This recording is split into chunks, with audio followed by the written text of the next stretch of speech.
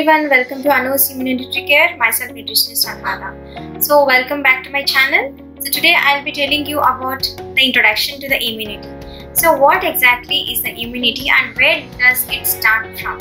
So it starts from a mother's womb. So basically when a baby is born, the doctors will be suggesting the mother to feed the baby with the first 24 hours milk, saying it is very important and very healthy to the baby. You know the secret behind that? Actually, that first 24 hours milk what is being produced, that is called as the colostrum. This colostrum is very rich in antibodies.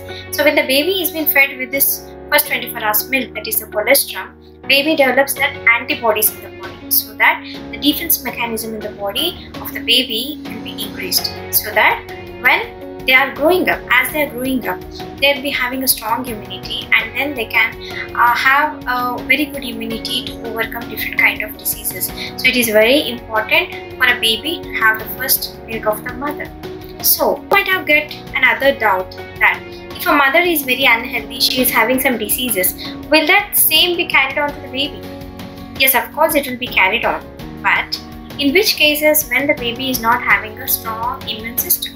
So as the baby is growing and growing, it's a mother's responsibility to give her or him a very good diet in immune boosting system, because as the baby is growing, she develops all the immune responses from the mother as well. But the thing is, so there are some trans factors in the mother's milk which are being carried on from the mother's milk to the baby. So whatever the immunity she is developing day by day, it should be more and more. If at all the immunity is weak, of course she has a chance to get the diseases that the mother has.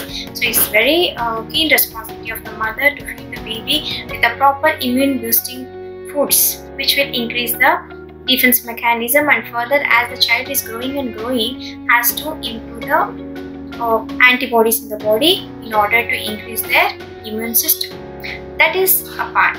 Secondly, coming to a growing person, when we feel very weak and lethargic, we feel that there is no energy in the body. See, one thing we have to remember, whenever we feel very weak or lethargic, so what we do, it is an indication that your immune system is going down. So immediately it's a signal to your brain that your energy is going down and down. Take some foods that will increase your immunity, so that when you start taking the immunity boosters, like powerful antioxidants food, then it will increase your immunity, it will build up your energy, and then obviously your immune system will be boosted up.